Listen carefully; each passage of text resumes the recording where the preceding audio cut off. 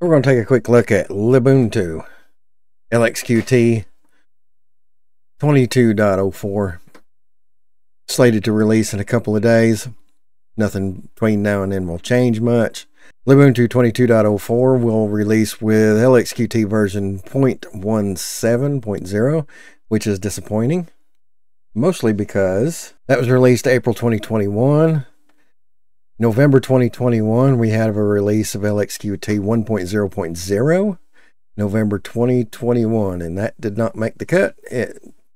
I'm guessing it's just because there's not enough people working on the project, on the Lubuntu project. Either way, very disappointing. It's also disappointing that we didn't get the just released Lxqt 1.1.0. Has a lot of nice features in it, but I would like to have seen at least the 1.0.0. We didn't get that, so we're going to have to settle with the Lxqt 0.17. If you're coming from the last LTS version, that one had 0.14, so you are getting an upgrade. General highlights: Lxqt terminates all child processes on exiting the session. Creation time is fully supported by the file manager. SVG icon sets are handled more efficiently and independently. Lxqt Power Manager has separate idle watchers for AC and battery, and also an option to disable them when the active window is full screen. Lxqt panel has an option for behaving like a dock. Example, auto hiding only on an overlapping window. Translations are completely done through Weblet and are constantly updated for all components. That's actually really cool. GitHub's discussion section for Lxqt is up and running, asking questions, making suggestions, and discussing ideas. They're welcoming you to that. Good. So, Lubuntu 22.04. Based on Ubuntu 22.04 LTS, it is an LTS version. I think they're going to support for 3 years, but I'm not seeing the official number on that. Linux kernel 5.15, that does bring a kernel version of a built-in kernel SMB server. If you're doing Samba shares for Windows, that'll make that a whole lot faster.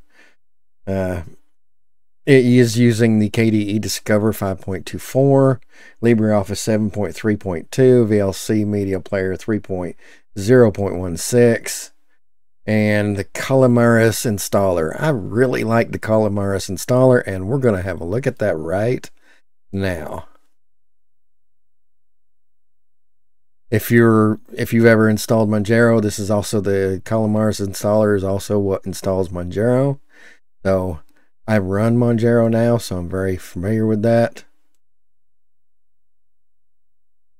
We're just going to run through next, default. It is a virtual machine, so I'm just going to tell it to erase disk and use as needed.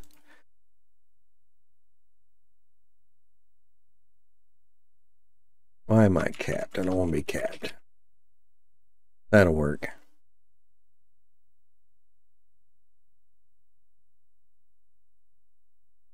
And I can log in automatically. And it is that easy to do the install. Now you just sit and wait while it does the install. And I'll be right back.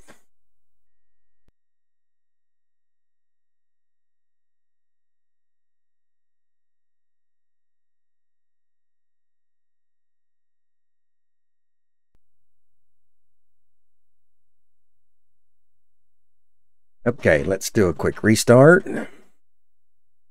Oh, I unchecked it, didn't I? Well, that was not very bright. Reboot.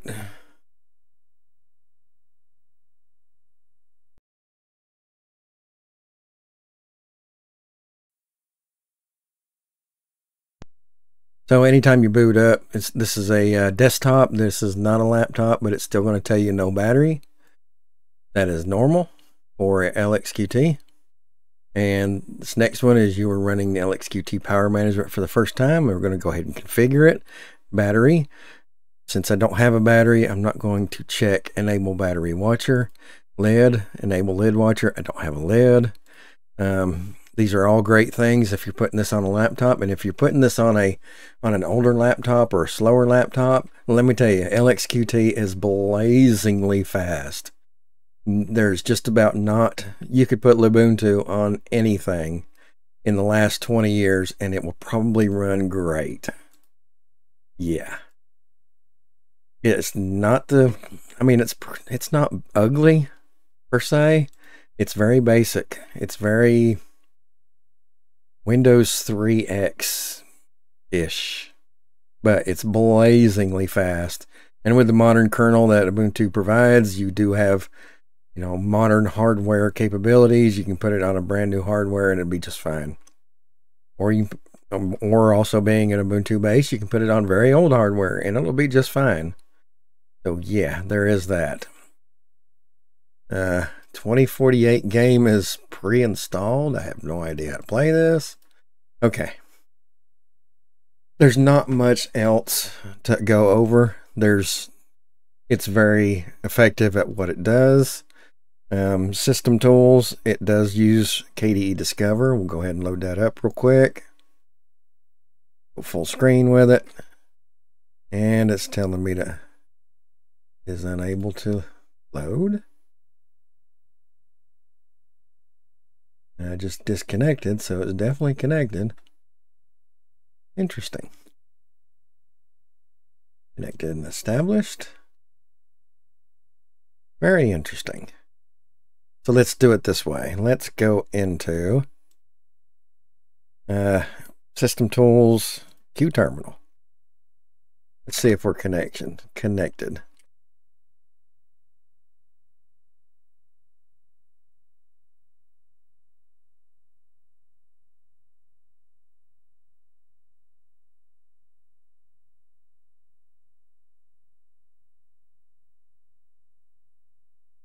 It is definitely connected.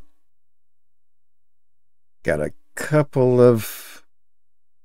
a couple of updates available. Go ahead and let them happen. I want to see how many packages Kdenlive is going to require compared to,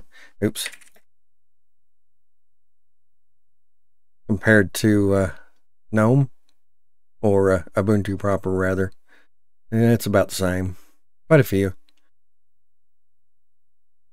Just curious. That's all. There's not a lot of other things to look at, I don't think. It does have a startup disk creator. It has VLC.